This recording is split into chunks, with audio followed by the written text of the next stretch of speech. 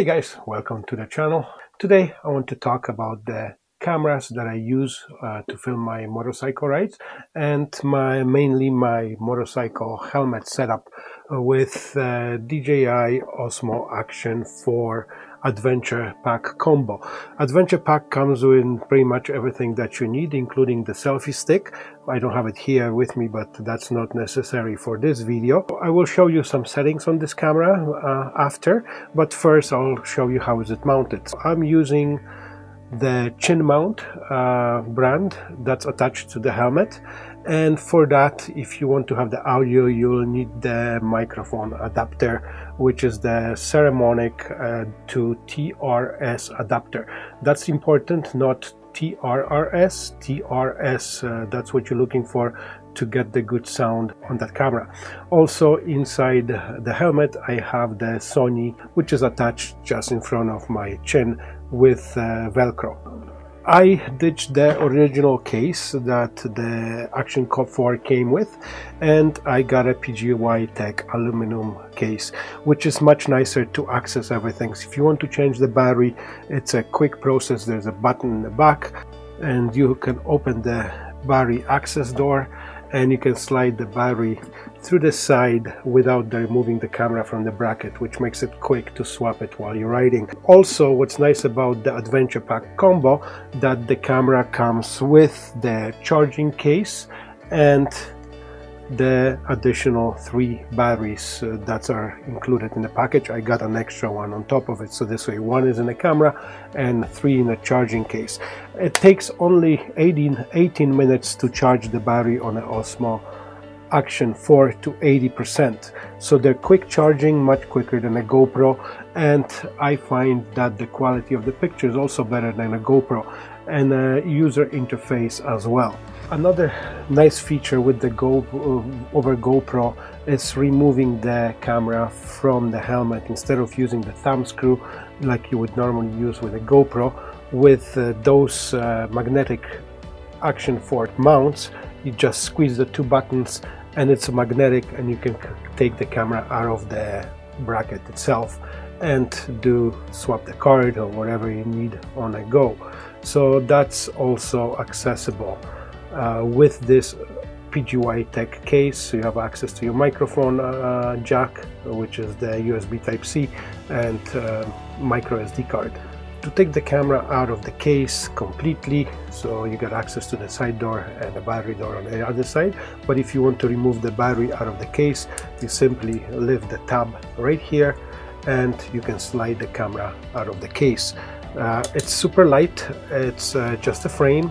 The original one or OEM one that comes with the Action 4 is made out of plastic. I still have it. I use it on the different mounts. There's other cameras that I use as well. I have 2 Insta360 1RS, this one here and the one I'm using to film right now, that has a 1-inch sensor on it, so it's a little bit bigger sensor. This one is 4K. And then I have another one, instead of swapping the lenses, that's a 360 camera dual lens, so it's very similar to X3 or X2. I stayed in one form of cameras. This way I have everything compatible with the same batteries and same everything. Right, so this is the menus of the camera Osmo Action 4. So first of all, I have a couple different presets. I have a C1, C2 and C3, so they're all set differently. Then you have your photo mode, your main video modes, slow motion and time lapse. My number 1 setting is for basic filming while I'm riding, the POV format. So if I open this setting here, my resolution is 1080p by 30 frames per second, and then here in the settings I'm using a Pro mode. If you go to the exposure, you don't want to keep everything default. First of all, it's your shutter. It's I have it 1/200 to 1/8000. That will keep the steady and smooth frame rate, and my white balance is set to 54 200 kelvins. That's a natural light, so everything works together when you have those settings. Back to the exposure, you want to set the EV to minus 0.3. That's the setting you want to keep. You want to stay below 0. This way you don't have any footage that will be overexposed, showing ghosting, anything like that. -3 is the best option that I found so far on this camera. Field of view, I keep it on wide. Sometimes I will do it in standard dewarp, but in standard dewarp you can do it in editing software. You can still stretch it to 16:9 with having a little bit more room to adjust the video if you want to, but most part wide setting just works fine. Color profile. So there's two different things in the color profile.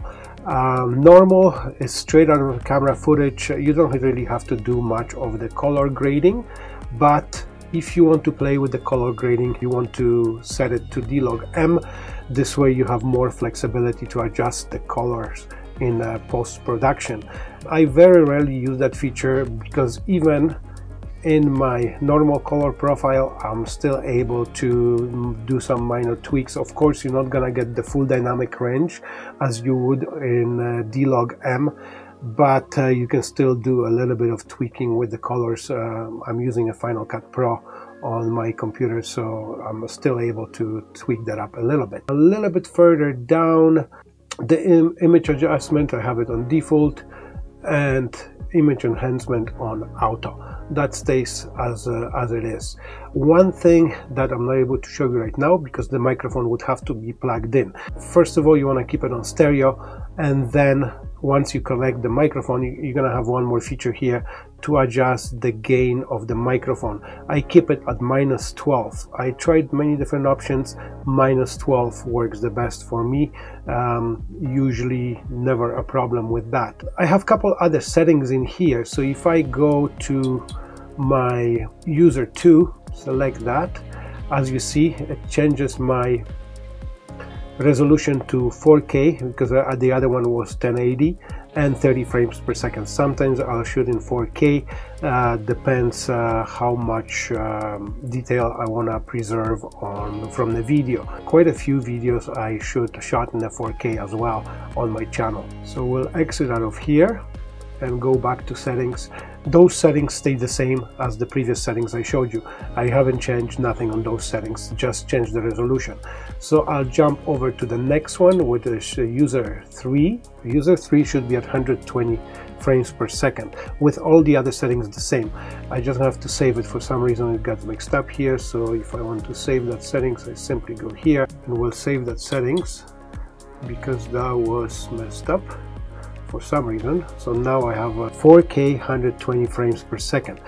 Now with 124 frames per second, this is where you are able to slow down the footage in post-editing quite a bit because you have more frames to work with.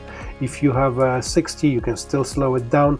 With 30, not so much because the image is going to become quite jittery. You can store more presets if you want to for any reasons. Same thing with the photo. I don't use it much for photo, this camera, but you can. It's got pretty decent camera. And usually I just keep it on 16:9. You can keep it on 4:3, then you can have more details preserved and you can crop it in a post-editing. The less I have to play with while I'm editing, the better, because if I want to have a good 4:3 photo, I use my PANASONIC LUMIX G85 that usually travels with me as well, and that's where I get the best photos out of. Or even my Pixel 8 Pro has a nice camera with 50 megapixels, but the camera is just set in 16:9 format, and the rest is pretty much on automatic. If you go here, I haven't really changed much. It's exposure auto, white balance auto, and field of view is standard JPEG format. Again, you can change the format if you want to edit after. I don't. I can still get a little bit of editing in my photo software, even with the JPEG format. So the menu on this camera is very intuitive, it's super simple to use, and it's smooth. The swipes are smooth. Even I do have a screen protectors in the back, and a front. So that's another nice feature of this Action 4, that has 2 screens, and also both of the screens you can control the camera setting. I believe that GoPro Hero 12 does not allow you to control any settings on a front screen. It's just a preview screen. With the Action 4 you have full control, except it's a smaller screen, so you can access all the menus same as on a rear screen. So if you're interested to see the footage, you can go to my channel, watch a couple of videos. The latest video that will be on my channels will be made with this camera. This year, unfortunately, it's end of March. This is my pretty much first video this year. I'm still stuck at home. I cannot really ride this year. Still snow on the ground and it's cold. This is the worst March we had for quite some times here in Alberta. I'm hoping it's gonna start warming up soon. We had a nice weather a week ago on Sunday. I was working that day, couldn't get out on a bike, but I'm hoping that pretty soon it's gonna start warming up. It's gonna be time to get that bike on the road. I'm itching for that. Another thing that I want to bring in this year to the channel, over the winter I got my PA license, which is the firearms license and hunting license. So I will be probably scouting on my motorcycle some places for hunting in the fall. That's gonna be something that I would like to get into a little bit more, so you might see some videos from that as well on my channel. It's gonna be quite interesting. I hope, even though I will be new to it, I will be discovering the new hobby sort of mine, and see if I can get a deer or elk. Maybe time will show. It's not that easy. It looks easy when you have somebody that you know and with the farmland, and you can get in there and hunt, but I will be mostly attempting to hunt in public land, which is the Crown land. Hopefully I get some tags and will be able to get a deer this year or an elk. So if you like that video, don't forget to subscribe to the channel, hit the like button, that always helps a lot to push my content through, and I'll see you guys in the next video. Cheers.